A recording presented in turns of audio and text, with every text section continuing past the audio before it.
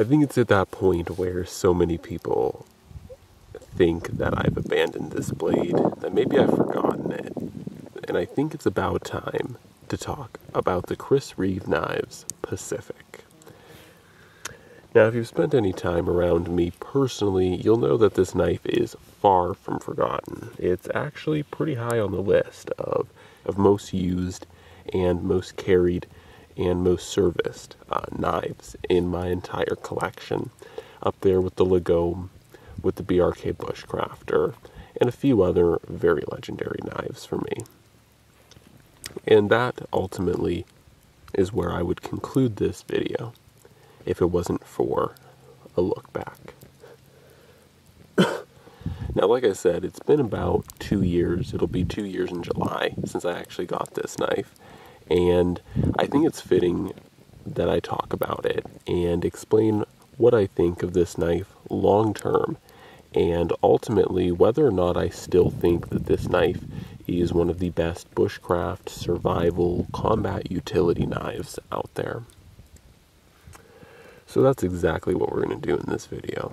So, no doubt there have been quite a few knives that have entered the channel since this knife, and there's been few knives that have left the channel since this knife. What do I think of this knife as a bushcrafting and survival knife? First, let's talk about bushcrafting. Now, it's true that I don't primary this knife as a bushcrafting knife any longer, and that's primarily due to my changing viewpoints and uses in bushcrafting. I since have moved over to using more of a traditional kit, using an axe, a full-sized axe, a full-size saw, a hatchet, and conversely a more smaller sized craft-oriented primary blade. Now, that doesn't take away from the fact that this is still one hell of a blade, and whenever I look for a bushcrafting outing where I just want one camp knife, like I'm not trying to, use a hatchet, an axe, I just want one camp knife, one knife to do everything. This is still the knife I turn to, undoubtedly, and I find that kind of weird and sometimes puzzling for my own self, because in bushcrafting we talk about, using multiple tools, many tools ultimately to achieve one job. And while certainly it is true if you use multiple tools such as a hatchet, an axe, and a knife, you may be able to accomplish that job with a little bit more ease or with a little bit better, with a little less effort, and it may turn out a little bit cleaner. However, this knife still amazes me because of its versatility. It has a sheer ability to just do everything you need it to do, anything that you would call it to do. It's a great knife for smaller, more fine tasks. Obviously, you're not going to be whittling tiny things with this blade, but, it can do a surprisingly good job on smaller projects, things such as netting needles. It can certainly craft out, and it can go right up to some of the larger crafts, doing things like batoning or even chopping, trailblazing with relative and reasonable ease. And that is what continues to fascinate me about this knife. And one of the reasons that it will never really leave the collection is its bushcraft, and truly its bushcraft and survival prowess. It has a great ability to honestly work in situations where you may not expect it to. Now, in addition to this, the CPM S35 VN blade steel is still one of the best steels for bushcrafting and survival. I've talked about this before in a video I did earlier this year. I still think it's a great steel. I still think it's one of the best. Now, of course, that's not saying that 01 or D2 or 1095 or 5160 are bad steels. It just means that this steel, I think, really excels in the woods. I think it's a great rust-resistant steel. It's perfectly tough. You don't have to sharpen it a lot, and when you do have to sharpen it, it's not a nightmare like CPM 3V.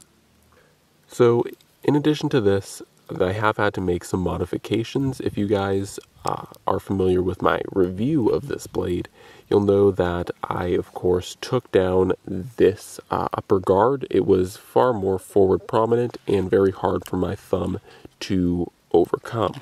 So I did that. In addition to that, I also flattened the spine toward the back of the blade to give this knife the ability to strike ferro rods. And the last thing I did was I took the little glass breaker off the back, because I honestly found myself stabbing myself with the glass breaker more than I was breaking glass with it. So I have made a few modifications to this blade to make it better over the years for my personal applications, and all of them have been good old Dremel jobs. There's been nothing too crazy with this blade, but ultimately I was able to, with reasonable ease, do all three of these modifications and make this blade absolutely perfect for my multitask, multi-purpose camp blade applications. So that's this blade in a nutshell from a bushcrafting standpoint. I think this knife, if you're looking for a one-tool option, something that is extraordinarily versatile, maybe pairing it with a much larger, like a full-sized axe or full-size saw, or even if you're looking to pair it with something like a Baco Laplander, this blade does a fantastic job being paired with something like a smaller saw or full-sized axe. It complements those tools very well. If you're looking at doing bushcrafting with a few tool setup, nothing too crazy and not a lot of tools, this is where this knife really excels.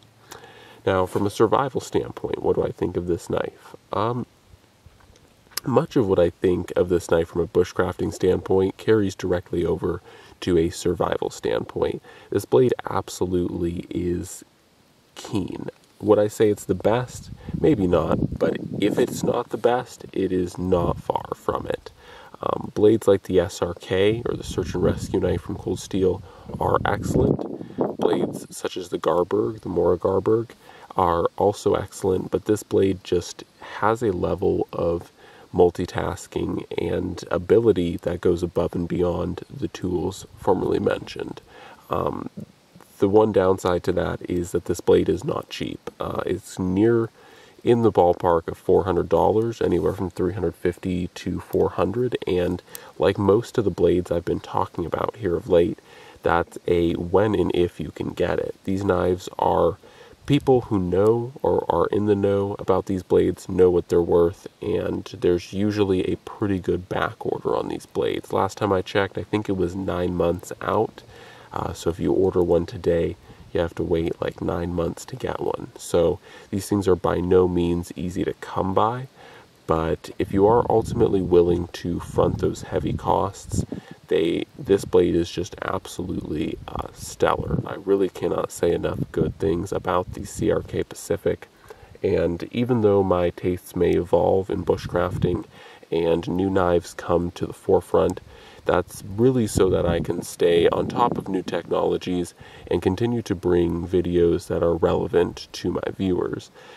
If it was truly up to me and I wasn't running this YouTube channel to help my viewers, this would be pretty much, aside from the Lagome and maybe the Battlelore, basically one of the only knives that I have, because it's really one of the only knives you need.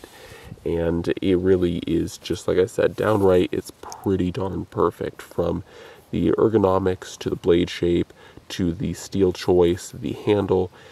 The ergonomics are really great. In fact, I've never seen on other knives a texturing quite like this done to micarta, and it is really great. I'm not quite sure how to explain it other than great, because on the surface it looks really rough and it feels a little rough, but when you're actually holding it, it's not producing hot spots, it's not giving you, blisters. It's traction that really locks your hand into the blade, but without hurting your hand per se.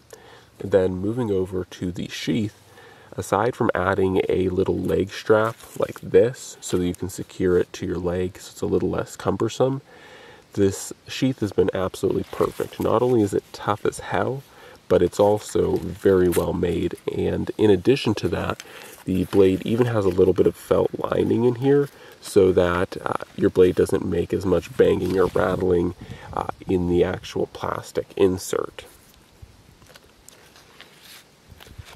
So overall, this blade is, I think, one of those that, while expensive, is nearly impossible to beat. You just can't get better than the CRK Pacific. If you're looking for an excellent combat fighting utility knife, survival knife, or even a do-all bushcrafting knife, the CRK Pacific may just be right up your alley. That, guys, is overall 2 years of experience, 2 years of using this blade, 2 years of carrying it, and as this video has shown and demonstrated with, batoning, feather sticking, fire starting, with a little bit of modifications, this blade can just do anything you want it to, and actually rather effortlessly. So, anyways, guys, that's all I have to say about the CRK Pacific. If you haven't checked one out and you can afford it, I would highly encourage it.